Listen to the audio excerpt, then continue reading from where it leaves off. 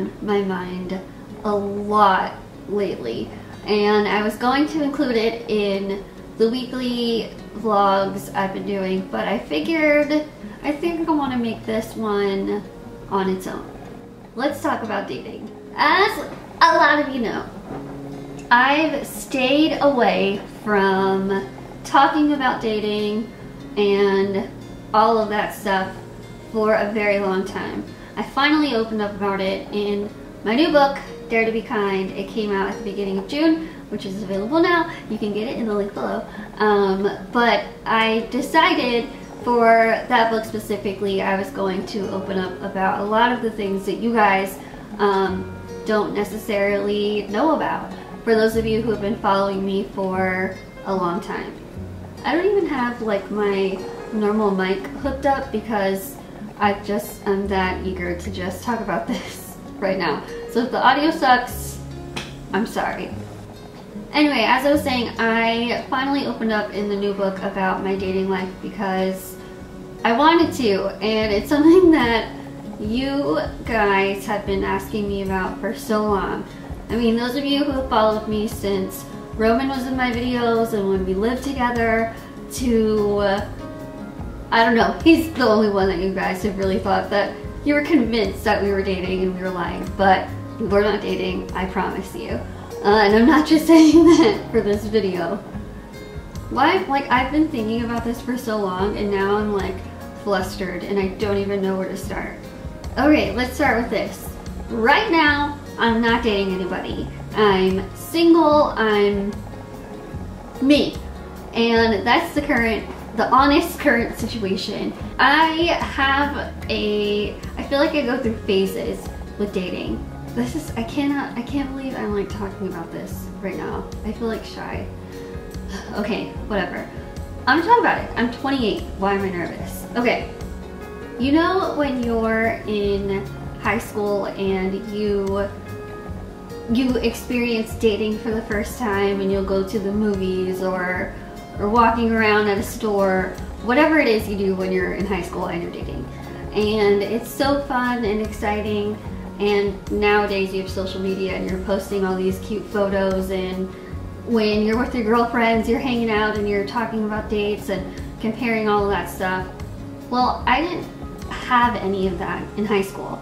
I didn't experience any of it, and it's not that I didn't want to. I wanted to have a boyfriend in high school.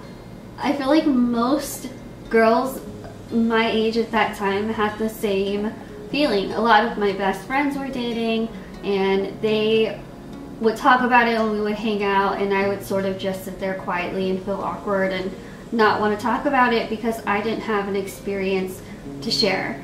And I was always ashamed of that. And I know you're probably watching this saying like, oh, I can totally relate, I went through it too. I'm sure a lot of you went through the same thing. But at the time, I didn't have you guys to talk to and to reassure me that don't worry, it's okay.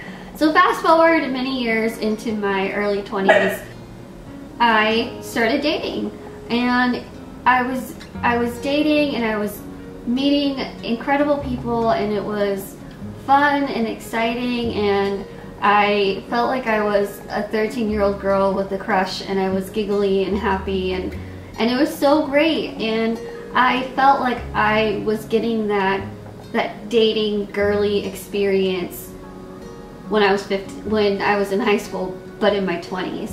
And at the time, I was finishing college, I was figuring out what I was gonna do. Now, this is where I guess my experience is a little bit unique and different. I was in the public eye. My TED Talk had went viral like a year or almost 2 years when I started making the effort and going out and dating. And it was just a weird time because I was everywhere. My story was everywhere. It was on Facebook and Instagram and YouTube, and I felt like there were times where I couldn't get away from myself. And I felt like at that time, without intentionally making that happen, I was dating. And I always felt nervous because I thought, does he know who I am? Or does he want to hang out with me because I have a verified check on social media? Like, all these thoughts were going through my mind. And I was very cautious, but at the same time I was having a lot of fun just getting to know great people, and it was fun. But I was so busy that it was like I never thought it was fair for the person in the situation with me, because I didn't want him just giving all the time and effort. I wanted to be able to give the same. And with my schedule at that time, I couldn't do that. And it was hard. The public part of my life is great. I'm so grateful that I get to fly to all these places and meet all of you guys, but the reality of that is that when I go that route, that means my personal and social life take a backseat, which is totally fine, but that's just the reality. I guess why I'm finally talking about this is because I'm finally at a point where I'm not embarrassed to say I haven't had a serious boyfriend before, and I'm 28. I'm not embarrassed to say that anymore. I now feel more confident than ever, because I was realizing that I was depending my happiness on a guy who, in my mind, I was thinking, oh, you're being nice to me and you're flirting with me, so I need to talk to you every day and make this so fun and so great. And right away, just because this has never happened, so I'm gonna jump on the chance for this to happen, even if I knew that wasn't the right person, or if I knew I was doing it because I just wanted to have someone to share moments with. And that wasn't the right thing for me to do at the time. I'm the oldest of my siblings. My sister is gonna be 23 this year. My brother's gonna be 20 next year, and they've both dated a lot, and they've dated incredible people and are currently dating incredible people who have been so nice. But in all honesty, it was really hard for me the past couple years, because we would go out as a family and my siblings would bring their boyfriend or girlfriend with my parents, and then there was just me. And I was like, what am I, like, I don't even know how to explain it. It just made me feel bad about myself. I truly don't know why I'm opening up about all this right now and why we're having such a heart-to-heart. That's what I was going through, and it's not like it was years and years ago. This was recently, and it still is something that I go back and forth with. I think I poured myself into my work and traveling all the time, because I thought if I'm busy all the time, I won't have to worry about not going on a date, or I won't have to worry about being in a cute relationship and doing all the fun things, because I'm busy, and that's what matters. But my work is my passion. My work will always be my passion, so I think no matter what, at the end of the day, I'm always going to love and take advantage of the opportunities that are coming my way. I started becoming resentful to my friends and to the people that were close to me in my life when they would start dating someone new. I would be so excited for them, and I know I genuinely was so excited for them, but in the back of my mind I kept thinking, well, that's not fair. Like, how is it so easy for them? How do they get to go date someone else and I'm still just like Lizzie, the girl that everyone thinks is so adorable and cute and wants to have fun with? It's funny because there are times where I'm told I'm so cute or adorable because I'm small, and it's like, I'm 28. Do I still want to be cute and adorable at 28? I don't know. Anyway, I still can't really believe I'm opening up this much to you guys right now, but I'm kind of happy that I am, because it feels good talking about it. So where am I now? How do I feel currently about the fact that I'm not dating anyone? There's a part of me that says I wish I was, but the rest of me, a majority of me, has realized I was putting myself in these situations without realizing it.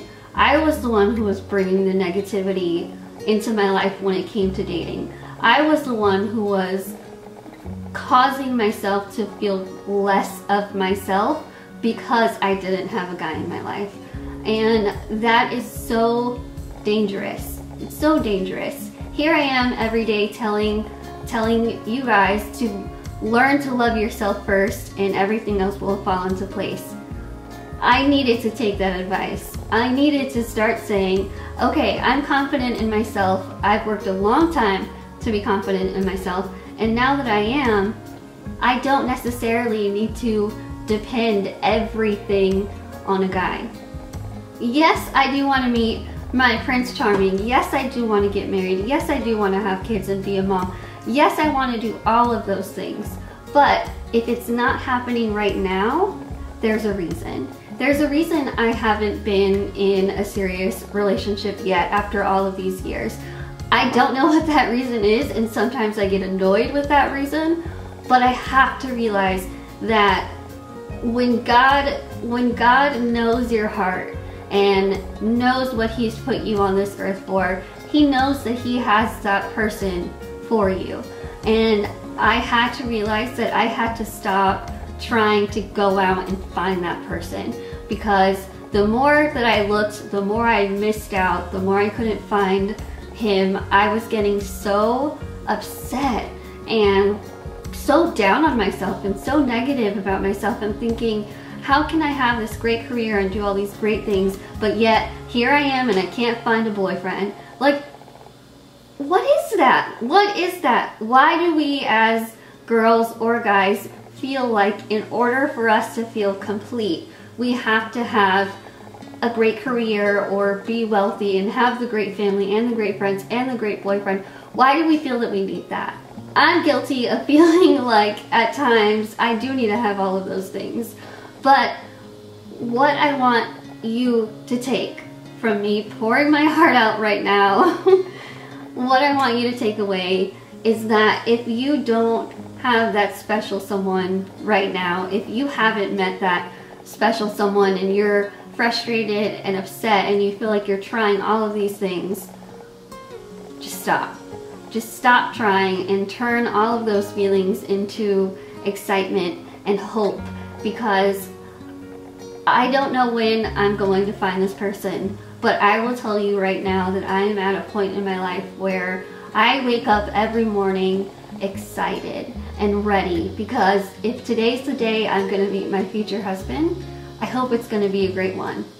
I now pray for my husband. I now pray that everything is going well in his life and that he's growing at the same time I'm growing, so that when there is a day that we do meet, both of our hearts and our faith and our love will be in the right place that it's supposed to be, and that it was always meant to be. I don't know, I feel like I just talked so much, so I don't know. I just really wanted to make this video, and if it helps some of you, that would make me really happy.